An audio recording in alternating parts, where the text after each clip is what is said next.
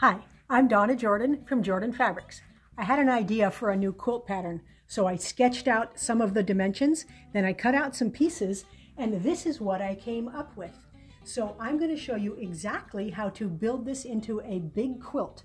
So let's go ahead and get started. Now this is not the finished pattern. This is just my sketches. By the time the video is done, there will be a whole free pattern that you can use to follow right along with. So it's the first link right below the video that says free pattern. For this pattern, you need 6 prints. We're going to use 1 yard each, and they need to variegate from very light to very dark. Now I'm using white, gray, and black, but you could use any color. You could use all shades of blue, all shades of pink. You could even use different colors mixed, but make sure they go from very light to very dark. It's always a good idea to iron your fabrics before you cut them. That way they won't be wrinkled and you can get nice accurate cuts. Now I've got all 6 of the fabrics layered up here. I can cut 12 layers. You might not be comfortable cutting that many, so only put as many layers as you feel comfortable cutting. It's important to line them up on your cutting board so that it's parallel or on one of these lines. So if your fabrics are laid out crooked on here, so not parallel to a line, and you cut a strip, when you open that up on the fold there, it's going to have what we call an elbow. It won't be a straight strip. So always start with your fabrics nice and straight on your cutting board.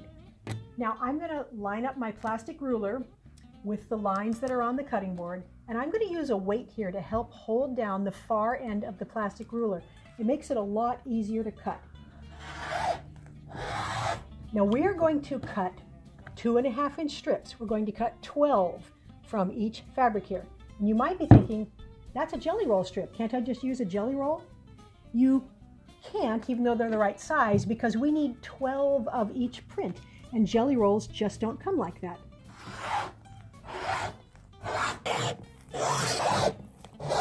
Now we're going to take 1 of each strip and we're going to go right to the sewing machine.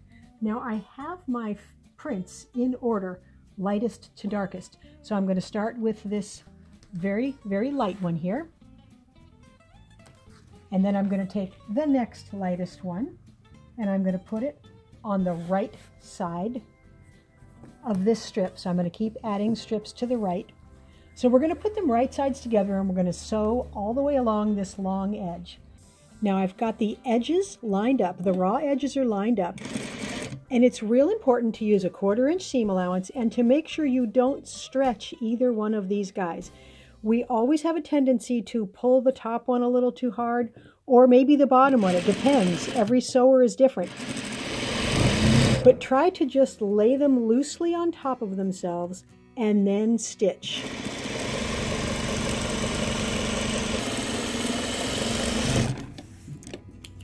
Now we want to finger press the seam allowance towards the darker print. So for the whole strip unit, we're going to be pressing those to the right. So I'm opening it up and I'm just drawing my fingernail right down the seam there.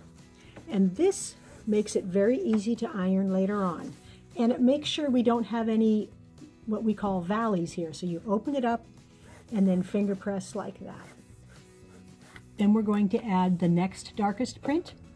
And I'm just going to keep adding strips onto the right side until we have all 6 sewn into a strip unit.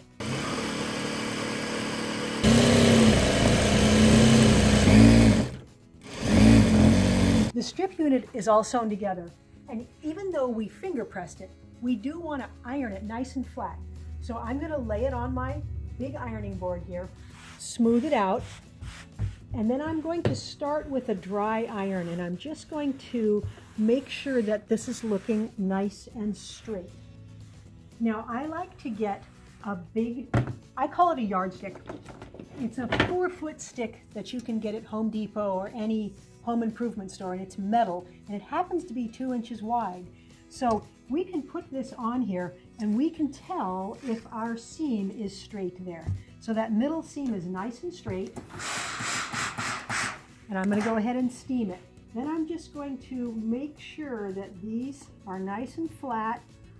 When I know they're nice and flat, then I'm going to add steam.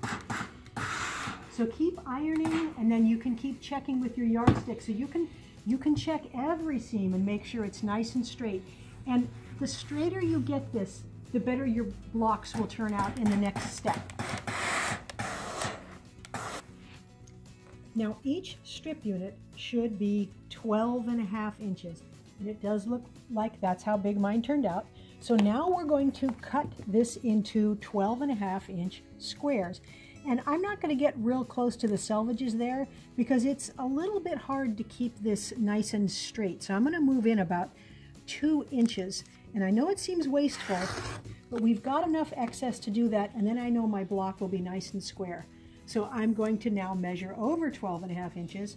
So now I'm going to have a square 12.5-inch block. I'm going to be able to get 3 of those out of this strip unit.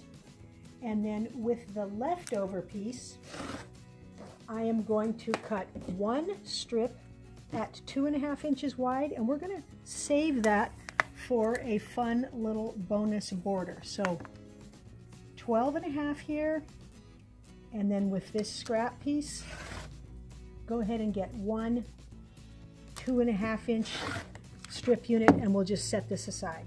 I've got all the strip units cut into squares. I've got half of them here and half of them here. And that's important because we are going to cut these along the diagonal. Now this stack we're going to cut this way, and this stack we're going to cut the opposite way. So I'm just going to slide those over there so they're out of the way.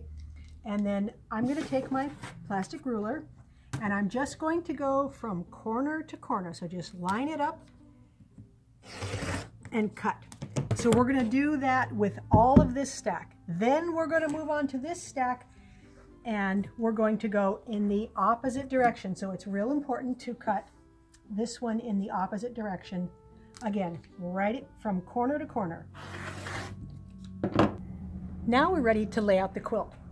What we have here is 2 different darks and 2 different lights, and we're going to do a dark row first.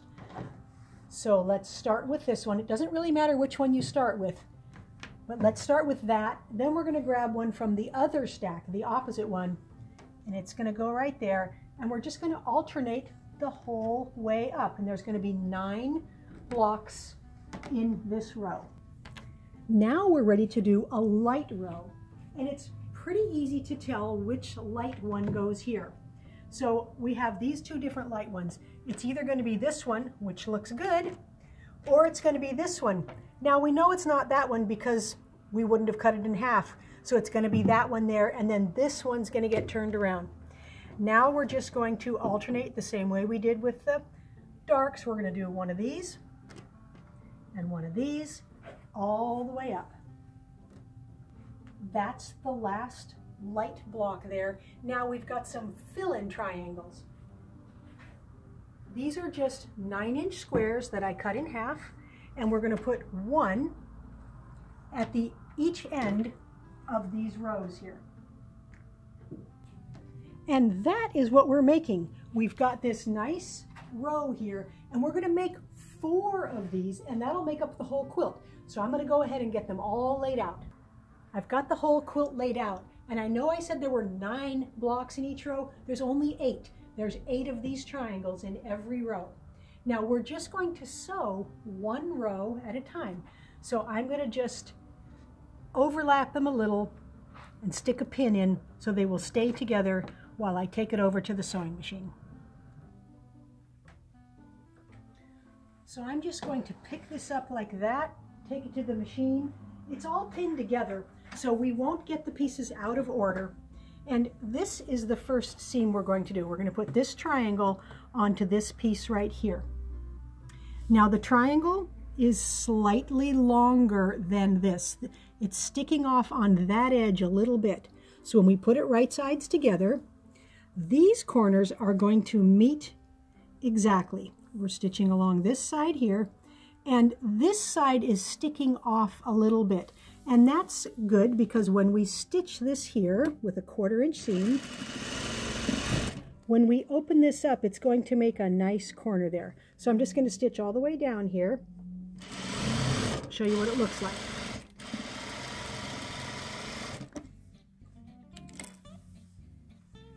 I'm going to press the seam away from this patchwork part.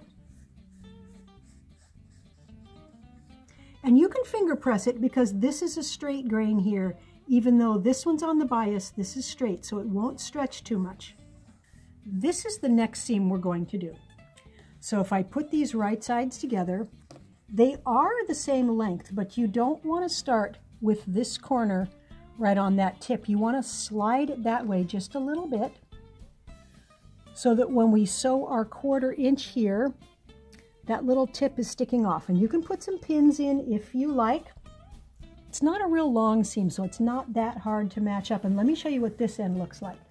This end also has a little bit of that triangle sticking beyond.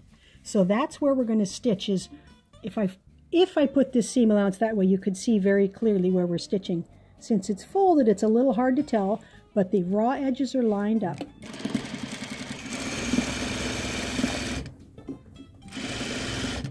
So I'm just going to sew all the way off this far edge. So that seam, I don't know if you can see the threads there, is coming out right where those two are meeting. And that way when we open this up, this makes a nice line there.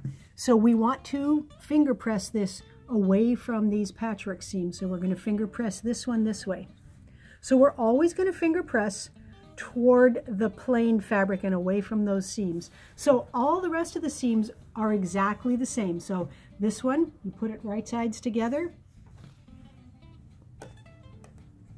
And then again, don't make it meet like that. Slide it that way just a little bit. So just do this same procedure down the whole row. The first light row is all stitched together. And the black row is going to be done exactly the same way. Here's the black row all sewn together. So now we can take these two and sew this seam here. So I'm going to put them right sides together. And I'm not going to pin it because we've got all these little intersections that we can match. So I'm going to take it right to the machine. I'm just going to line this up here and carry it right over.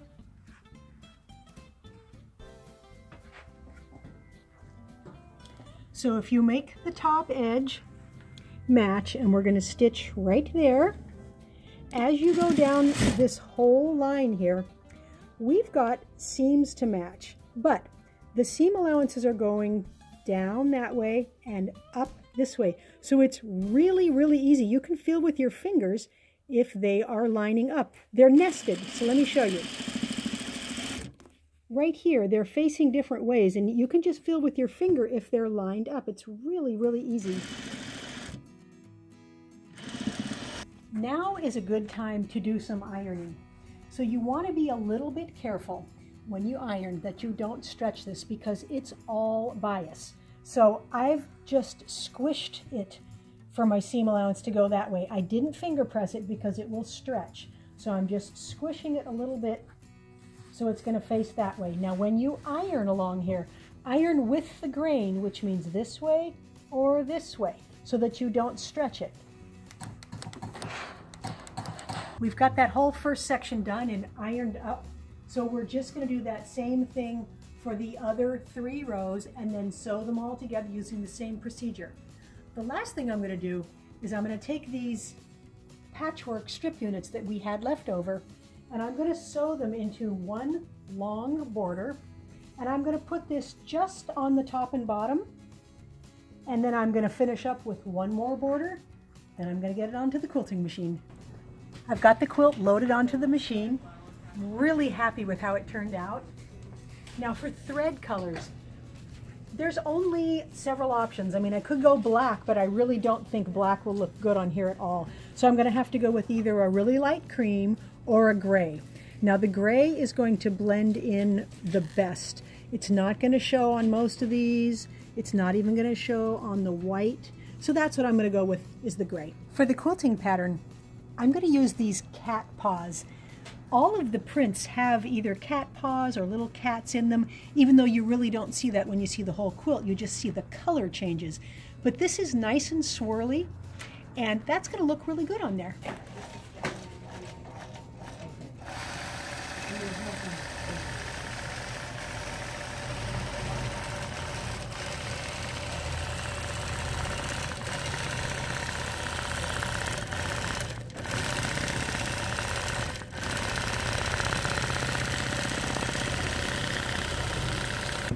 quilt is all done. Really fun to make. It wasn't as fast as some that I make, but that's mainly because it's pretty big. So it turned out about 65 by 87. Really nice movement throughout the quilt.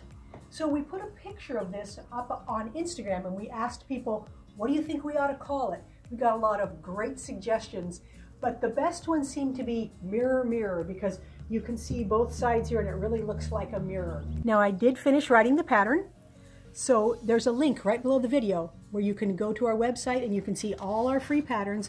So this will show you exactly how to make the quilt. And it was so much fun to make. I really wanted to see what it would look like in colors, not just black and white. So here's some really nice colors. This is made from batiks, and these are from Robert Kaufman, and I only used a 1/4 yard of each print to make this size, so that was a lot of fun too. Thanks so much for watching our video today. We hope you enjoyed it. Now one more thing, we have a giveaway. This is a quilt that we made called Line Dance. We did a tutorial, we did a video to show you how to make it. It was made with a jelly roll, and it's really easy to enter the giveaways. Just go to the link that says giveaway and enter your name and your email address, and you might be the next lucky winner. Now, if you like our tutorials and you want to support us, the best thing you can do is subscribe to our YouTube channel. That would really help us out. Happy quilting!